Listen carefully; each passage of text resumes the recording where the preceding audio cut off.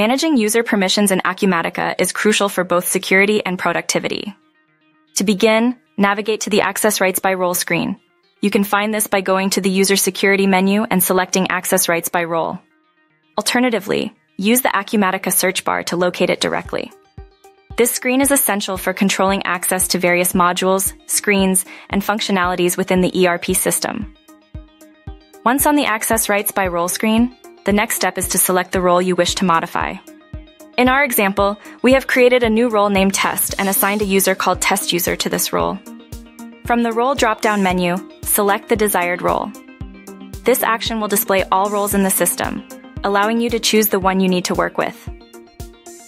By default, newly created roles have no access to any modules in Acumatica. You will need to manually grant permissions to specific modules and screens. In the Access Rights by Role screen, click the plus sign next to a module to reveal subcategories, which are individual screens.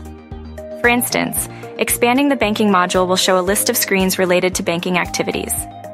This step ensures that users only access the necessary information and tools.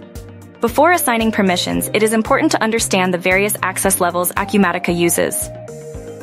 These include Revoked, where no access is granted; View, allowing users to see information without making changes; Insert, permitting the addition of new entries; Update, enabling changes to existing entries; and Delete, which provides full access to the form and its functionality. Additionally, Multiple Rights indicates different restriction levels for nested objects within a workspace. Changing the level for the entire workspace from Multiple Rights to another option will apply the new level to all nested objects. Granted provides full access to all forms in the workspace, meaning the forms will have the delete restriction level. To grant access to a specific screen, navigate to the desired screen within the module.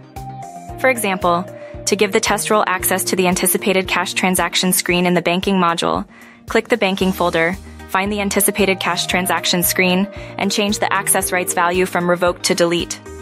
Save your changes. Now when Test User logs in, they will see the banking module and be able to access the screen you modified. This process allows for precise control over user permissions. If you need to grant or restrict access for an entire module, rather than individual screens, there is a quicker method. In the Access Rights by Role screen, click on the Company folder and change the Access Rights column to Granted or Revoked for the entire module. Save your changes. When Test User logs back in, they will have full access to the entire module, rather than just individual screens. This method streamlines permission management.